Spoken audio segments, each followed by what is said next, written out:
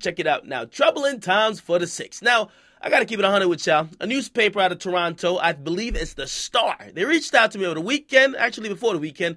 They said, listen, academics, we need some quotes from you, okay? Basically, Drake is tied to a bunch of goons, criminals, felons, and basically a bunch of, like, scums in society. That's basically what they were trying to say.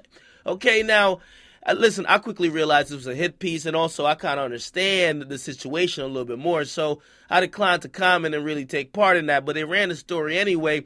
But the story is really highlighting that, listen, Drake, who's a lovable figure in Toronto, he has a key to the city, he's an ambassador to the Raptors, okay? He has some unscrupulous figures around him, okay? Baka, which, by the way, he got a hot song right now. It's called, like, Live Up to My Name. But Baka is a guy who was accused of in jail for some serious shit, okay? Including human trafficking, all right?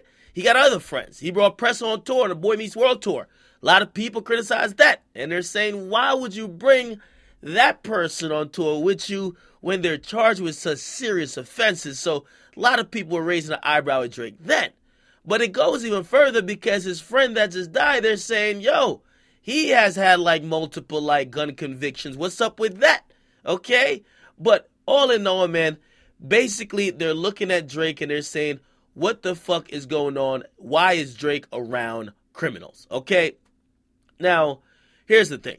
Because I don't know exactly what's going through Drake's mind or the people around him and his associates, but this is where Drake is going to realize he can't play both sides. You can't be the lovable figure who's hosting an NBA fashion show and you're the guy who's smiling and kissing babies and hanging out with real savages, okay? Again, listen, in rap, unfortunately, and this is very unfortunate because it happens in not only rap but even like dancehall. That's how a nigga named Vybz Kartel got caught up.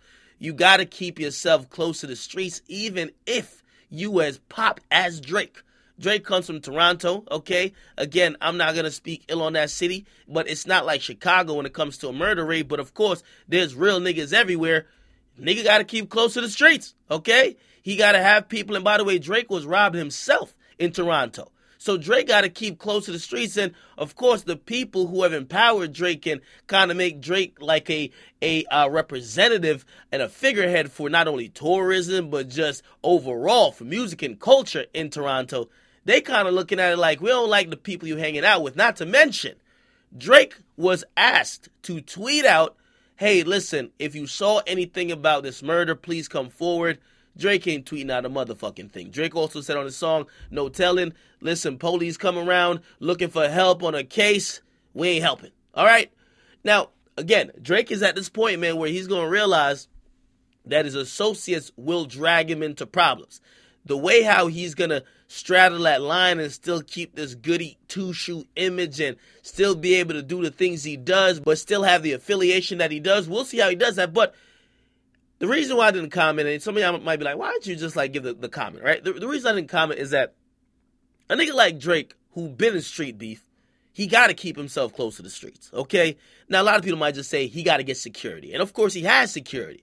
But when you get to the point where Drake is at, you almost have to keep a couple street niggas in your pocket. It sounds counterintuitive, but again, no man is a motherfucking island. No matter how many security you got, you moving around, there's people plotting on you, there is all type of shit going on around. Also, you want to remain authentic and close to the communities that you come from.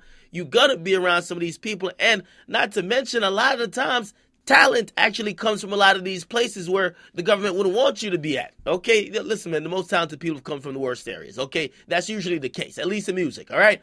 So again, like I've done a story about when people gave him backlash about his affiliation with Baka, they're looking at him with his affiliation with the guy who just died fifth, but they're also looking at him even more to say, yo, you're not really going hard for this anti-violence thing. You're not going really hard for, hey, cooperate with the cops. And Drake not a street dude and he's not a street rapper, but clearly there's some shit going on there where he's not that cooperative. And again, you got to realize Drake himself been robbed. Okay, Drake been robbed. And Drake keep a couple street niggas on deck. Whatever you want to make of that, you make of that. But because I don't know too much about Toronto culture and Toronto street culture and shit, I mean, you could be naive and say these guys just happen to be really good friends with Drake, but because I don't know too much about that, I decline to comment on that, okay? You guys can make about it what you want. Listen, most of these guys who are either pop stars, if you're in rap, you got some street niggas around. They might be not around you every day, but you got some around because sometimes shit need to be handled, all right? Get in the comment box, what you guys like them, subscribe. Drake is coming under fire because he's not that cooperative with police. He's not that cooperative with spreading the message of anti-gun violence or encouraging people to come forward, especially in light of his friend's death.